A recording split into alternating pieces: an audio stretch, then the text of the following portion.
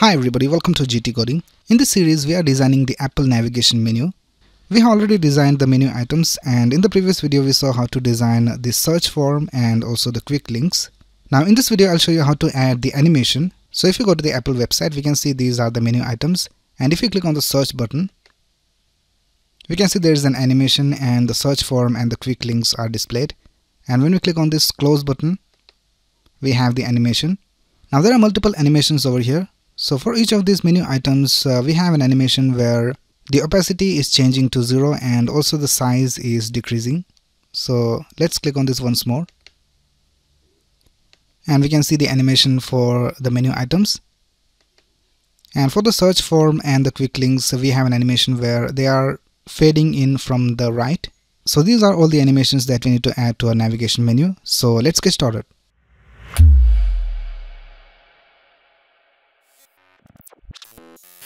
First of all, let's remove the inline style that we added to our menu items. So here for the nav, we have added this style display of none. So let's remove it. Now there's a problem with this search container. It has moved down. We want it to be positioned at the top. So let's go to our style.css and let's go to the search container styles. So here we have set the position to relative. Let's set it to fixed, and let's set the top position to 0. And to bring it to the center, we'll type left 0 and right 0. Right now we don't have any problems. Now we have already added some styles for the search container hide. So if you have the hide class in the search container, it will not be displayed. So let's go back to our index.html file and let's add the hide class, because by default the search container won't be displayed. So let's type hide over here. So this is how the navigation menu will be displayed at the beginning. And when we click on the search button, we want to display the search container. And we also want to hide these menu items when we click on the search icon. So for that we'll be adding a class called hide for this desktop nav. So let's add the styles for that. So I'll just type hide over here. And let's go to our style.css. And let's scroll to the bottom and we'll create a comment, desktop nav animation. So here we'll type desktop nav dot hide li. So here we can see inside the desktop nav we have these LIs. So we will set the opacity of all the LIs to 0. So let's type opacity 0, and we'll also set the pointer events to none. Now we can see that the list items are not being displayed, and when we remove the hide class, we can see that they are being displayed. Alright, now let's add some JavaScript to make all this work. So we have to reference some of these elements from the HTML inside the JavaScript. So first of all, we have to reference the search button, and then we also want to reference the close button inside the search form, and then we also want to reference the desktop nav because we want to add and remove the hide class. And then the next thing we need to reference is the search container. So here also we have this hide class which we will be adding and removing using JavaScript. And the last thing we need to reference is the overlay. So we have this class called show, so we want to add and remove that. So let's reference all of these in our JavaScript, and we have already linked our main.js file over here in the HTML. So let's go to the main.js file and let's create a constant, and we will name it search button, and we'll type document.querySelector, and let's go back to our HTML and see how to reference the search button. So it is inside the nav, and inside the desktop nav we have this anchor tag with the class of link search. So let's reference that. So here we have to type nav desktop nav link search. So this will store the search icon inside the search button constant. Let's create another constant for the close button. So just type const close button equals document.querySelector, and let's see how to reference the close button. So if we scroll down, we can see we have the search container division, and in that we have the link close division. So this is the close button. So let's reference that. So we'll type search container link close, and then the next thing we will reference is the desktop nav. So this URL right here. So let's type const desktop nav equals document.querySelector desktop nav, and we'll also reference the search container. So I'll just type search container equals document.querySelector search container. And the last thing we need to reference is the overlay. So I'll just type const overlay equals document.querySelector and overlay. Alright, now let's add an event listener to the search button. So I'll just type search button, add event listener, and we will type click over here. Now when we add an event listener, it will check for an event, and when we have the click event on this search button, it will execute the code that we have in our function. So let's create an arrow function over here. When we click on the search button, we want to add the hide class to the desktop nav.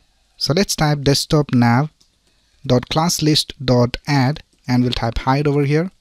And then we want to remove the hide class from the search container. So let's type search container classList.remove and we'll type hide. And then we also need to add a show class to the overlay. So let's type overlay.classList.add and we'll type show. And we don't want to have the show class inside the overlay by default, so let's remove it from here. Alright, now let's test it. So let's click on the search button and we can see that the desktop nav has been hidden and we have the search container displayed over here. And now let's add the event listener to the close button. So let's go back to our main.js and it is almost the same as this code. So let's copy this and paste it down here, and we'll change search button to close button. And we want to remove the hide class from the desktop now, so I'll just type remove instead of add over here. And for the search container, we want to add the hide class, so I'll just type add over here. And from the overlay, we want to remove the show class, so I'll just type remove over here. Now let's test it out. So let's click on the search button and we have the search container displayed over here. And let's click on the close button and we can see that the menu items are being displayed over here. So everything is working all right. Now in the Apple website, we can see that when we click on this search icon and if we click somewhere outside the search container, the nav menu items are being displayed once more. So for that, we can add an event listener to the overlay.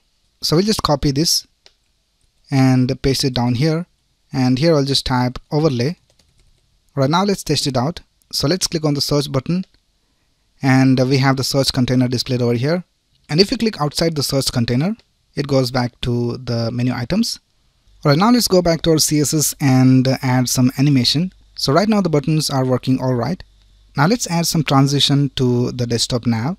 So I'll just access that. So I'll just type desktop nav li, and here I'll just type transition of all to 400 milliseconds, and for the easing function I'll just type ease.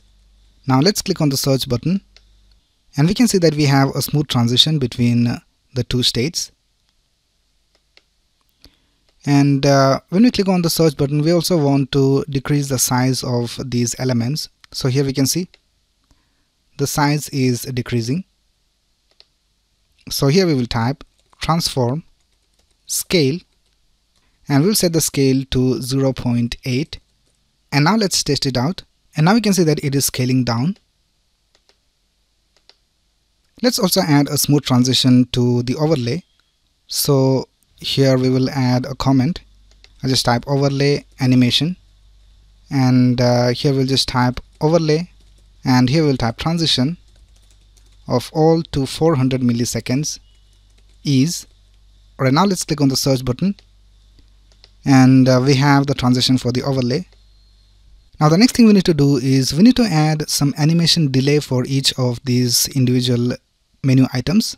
So if you go back to the Apple website and if you click on the search button, the last element over here has the animation first, and then we have some delay, and then we have the animation for the search button, and then for this element, and then for the previous element, and so on. So let's click on this search button. So we can see we have a little bit of delay between each of these menu items. So let's add the delay to our animation. So let's go back to our style.css and here we'll just add a comment. So here we'll just type navigation menu items transition delay. Now we can select specific list items using the nth of type selector. So for example, if I type desktop nav li colon nth of type, and if I type 10 over here, because we have 10 elements over here, and here if I'll type transition delay, and let's set a transition delay of 1000 milliseconds. Now let's click on the search button And we can see that we have a transition delay of 1000 for the last element. So in this way, we have to select each of these elements and add different transition delays. Now we can add transition delays based on whether we have the hide class for the desktop nav or not. So let's type desktop nav.hide li nth of type, and let's type 10 over here. And if I type transition delay to 0 milliseconds over here, and we can see that we don't have any transition delay at the beginning, but when we click on the close button, we have a transition delay of 1000 milliseconds.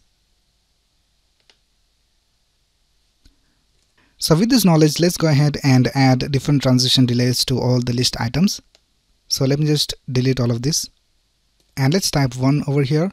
And if we go back to the Apple website, when we click on the search button, the last element has the transition delay of 0, and when we click on the close button, the first element has the transition delay of 0. So we have to keep that in mind when we add the transition delay. So let me give you an example of how we can do that. So here we can see we have selected the first element when the desktop nav doesn't have the hide class, and we'll add a comma and we'll type desktop nav.hide, and we'll type li nth of type 10. Now we can see that we are selecting two elements, the first element and the last element. So the first element of the desktop nav with no hide class, and the last element of the desktop nav with the hide class. So let's add a transition delay of 0 for the first element, and in the same way for the last element of the hide class we have a transition delay of 0, and we will do the same with all the 10 elements. So let's copy this and let's paste it down here, and here we will type element 2, and here we will type 9, and here we'll set a transition delay of 30 milliseconds. And let's copy this and paste it once more, and here we will type 3, and here we will type 8, and here we will add a transition delay of 60 milliseconds. So the next element is the fourth element, so let's type 4 over here, and this is gonna be the seventh element, and let's add the transition delay of 30. So here it will be 90 milliseconds, and in this way we will add the transition delay for all the other elements. So I just fast forward the process. So I have added the transition delay for all the elements. Now let's test it out. So let's click on the search button, and we have the transition delay, and everything is working alright. Now let's add the animation to the search form. So when we click on the search button, the search form is fading from the right to the left, and we have a little bit of delay for the search form to appear. So let's add that over here in the CSS. So let's add a comment over here, and we'll type search container animation. So let's type search container form, and also search container link search. And by default we have the hide class for the search container, so let's add some styles for that. So let's type search container.hide form, and also search container.hide link search, and at the beginning we will have the opacity set to 0, and we will also move it to the right a little bit. So let's type transform translate x, we will set it to 50 pixels, and now let's add the styles over here to the search container form. So here we'll type opacity and we'll set it to 1, and we'll set the transform translate x to 0. So now it will fade in from the right to the left, and we also want to have a transition delay. So let's type transition delay and let's set it to 300 milliseconds, and we'll also add a smooth transition. So I'll just type transition of all to 400 milliseconds ease. Alright, now let's test it out. And we can see that the search form is being displayed, and we also have the animation. And let's reduce the opacity of the search button a little bit. So here we'll just type search container link search, and we'll type opacity to 0.6. Alright, now the next thing we will do is add the animation to the close button. Now we want it to appear a little late, so if you go to the Apple website and let's click on the search button, and we can see that the close button is displayed a little late. So let's add some animation for that. So let's type search container.hide link close, and let's set the opacity to 0 at the beginning, and let's type search container link close, and here we'll set the opacity to 0.5, and let's type transition, and we will set a transition of all to 400 milliseconds and ease, and let's set a transition delay of 400 milliseconds. Right, now let's see whether we have the animation for the close button. So we can see that everything is working alright. Right, now let's add the animation to the quick links heading. So for the heading we have an animation where it fades in from the right. So we have the same animation as the form, but we have different transition delays for each of these elements. So let's add the animation for that. So let's type search container dot hide quick links h2, and at the beginning we will have the opacity set to 0, and we'll also move it to the right a little bit. So let's type transform translate x, and we'll set it to 50 pixels. Right, now let's type search container quick links h2. So this is without the hide class. So let's type opacity to 1 and transform translate x to 0, and let's add a smooth transition. So I'll just type transition, and we will set it to all 400 milliseconds ease, and we will add a transition delay of 100 milliseconds. So let's test it out.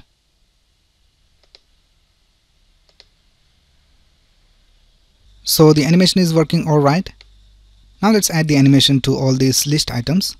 So let's type search container dot hide quick links ulli, and let's set the transform to translate x, and we'll add 60 pixels over here, and also the opacity we'll set it to 0.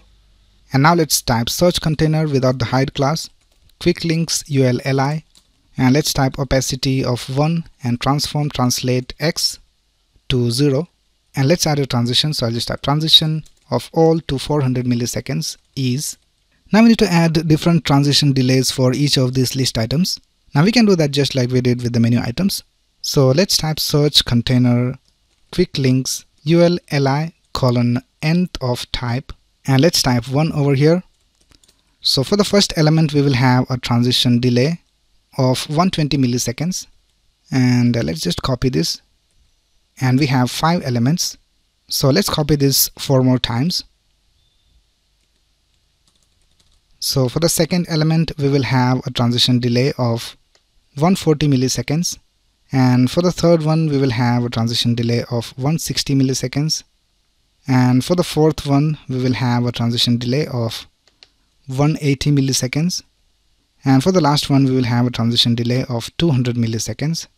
Right, now let's test it out. And we can see that the animation is working alright. We don't have any problems with any of the animation. So that's it with the animation of the search container and also the menu items.